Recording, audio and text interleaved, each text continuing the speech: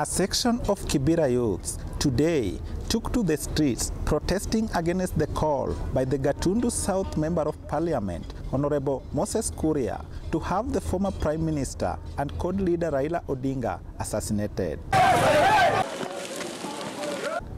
The youths took to the streets, barricading the roads at Kibera Drive with burning tires.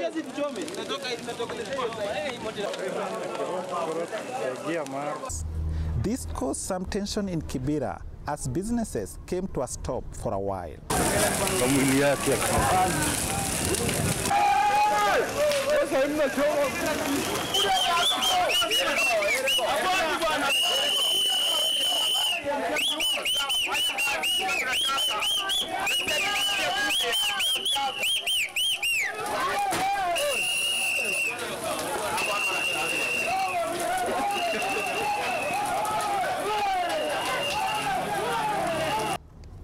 It got much uglier when another section of the youth tried to protest against the protest.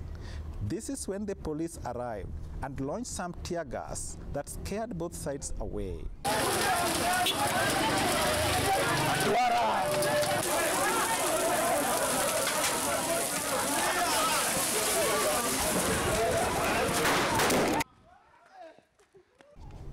Winner Joshua, for KNN, Kibera.